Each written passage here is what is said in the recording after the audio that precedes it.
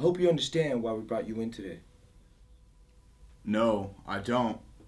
But I'd love an explanation. Well, as you might have heard, Mr. Bankington has been reported missing. He hasn't been seen in the last 24 hours. Tell me, do you know Mr. Bankington?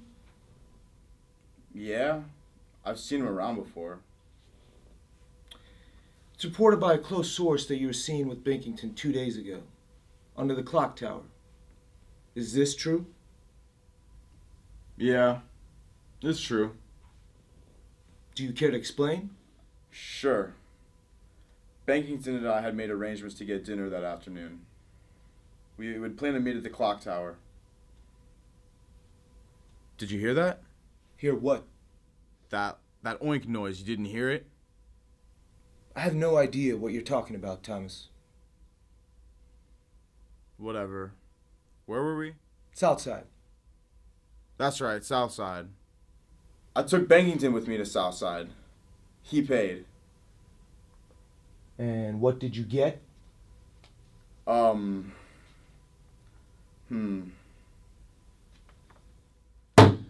me you hear that. Please tell me you hear that. I don't hear anything, Thomas. Seems to me you're just trying to buy more time. Now, you really can't remember what you ate? Jesus Christ. It was 2 days ago.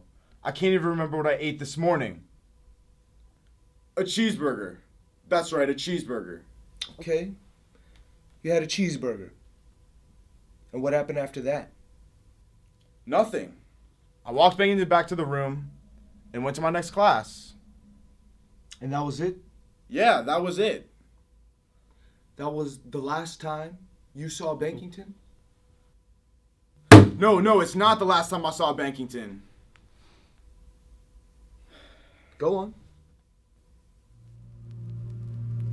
I wrapped Bankington up. I took him into the forest. And I beat him with a hammer till he was no more.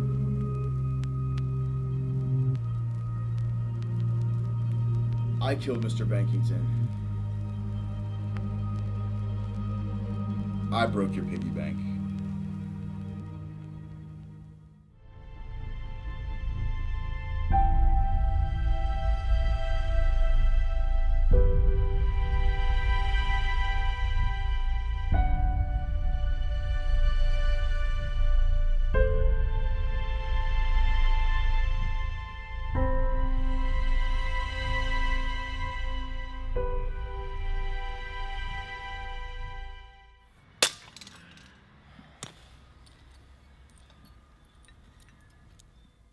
I was just so sick of it.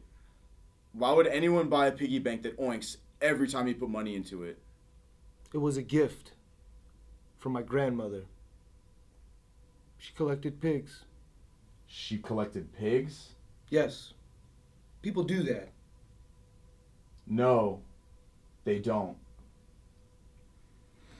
Look, all I know is you owe me $1.74.